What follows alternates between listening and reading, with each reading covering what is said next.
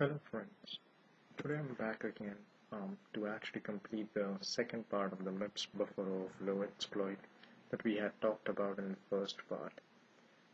At this point of time, if you have looked at my first exploit, that was basically sort of a static disassembly of a function that was susceptible to a buffer overflow. In this part, I'm actually going to show you how to exploit that using overflow, and then obviously in this case we're going to jump to a function um, that wasn't supposed to be called in any way from the actual program. So in this case there is a function called never called, and let's analyze never called very quickly. So all this function is doing is basically, if you look at it, is obviously this will be the prologue for MIPS function. The first two lines are basically the prologue of it. Um, the line that is much more important is basically the line that does a puts. So if you look at the T9 variable, which is usually the variable that is always loaded up with sort of the system functions or any functions that are being called. So it's being loaded up with a function called puts, which is similar to printf. I think the compiler usually replaces that when the program is getting compiled. And if you look at the A0 variable, as we had talked about last time, the A0 variable technically has the first value that needs to go into this function. So that has the value congratulations, and basically it's calling JLR puts. And it seems like if you call this function, this will end up, recursively calling again and again congratulations and displaying that on your page. So considering that aspect, let's see how that actually happens. So what we want to do is figure out how many values before we actually control the array, which is the return address in this case. So if you look at it, we can see that the destination takes about 24 characters. So overall, there are 288 characters. The array is stored at 284, and the destination, which was the buffer that we had used for storing this value, which was 24 characters. So if we subtract 284 minus 24, we get 260, and that's what would be the amount of values that we would need to have before we can actually control the return address at this point of time. So let's take an example of this one.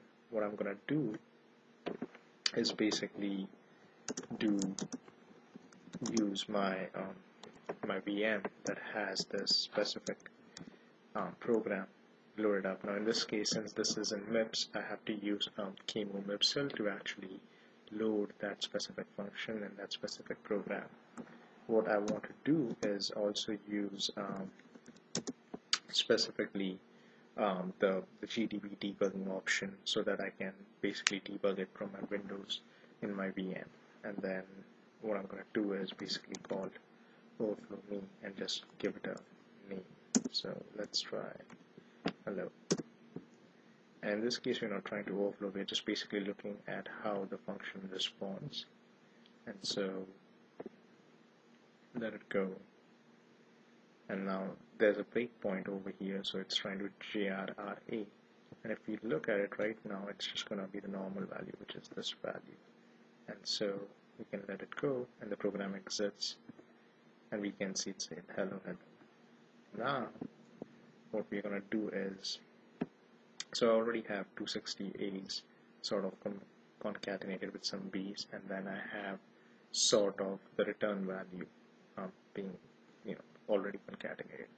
But just to give you a taste of this, what I want to do is remove this for the time being.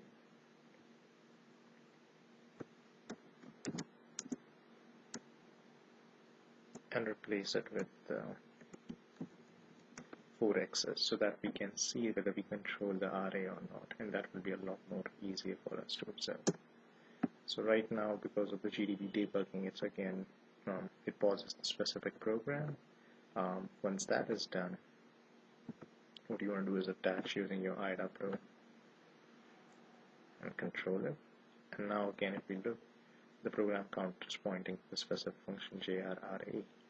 And if we look at the array variable, right now we have basically the control over it. There's one x less, which means that it wasn't exactly 259 and then the rest of the excess, and that's the reason you can see that over here. So if you want to actually go into the array, we can see on the stack are all A's being put down together. And if we scroll down, we should be able to see basically this is this is where basically the original array value was stored, and we have overwritten that value with our excess in a way. And so if we let this go, this should cause a segmentation fault and say that the specific address is not readable or writable, and that's perfectly fine. And so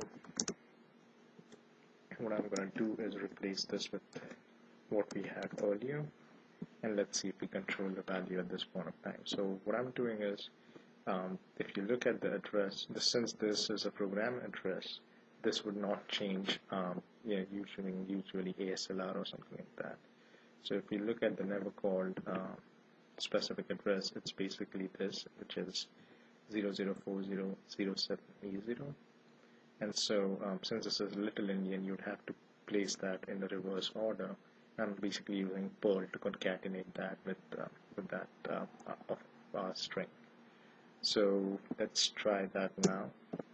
Let's see if we control the program and actually make it point to this never called function, and then let it execute after that. And so let's attach it to process. And so again, the program counter has halted at JRRA, which is the jump, and return to the return address. And so if you look at it, that's where the address is. So if you look at the array variable, we have been able to control it. And if we scroll down a little bit more, we should also see that on the stack as well as we had seen the earlier address. And so there is our address that we have been able to control. And so if we step singly, there you are, you're already in that function which we had seen that it calls congratulations. And if we let it go, you can see the congratulations is being printed again and again and again. And so this helps us to sort of understand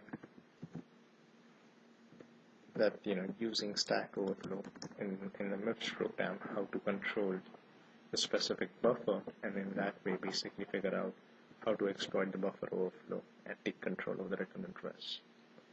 That's pretty much it. In the coming sections, my intention is also to show you how to exploit a little bit of more of buffer overflow in a real situation, such as in a firmware of a router or possibly other programs that exist in the operating system. So stay tuned. Thanks again.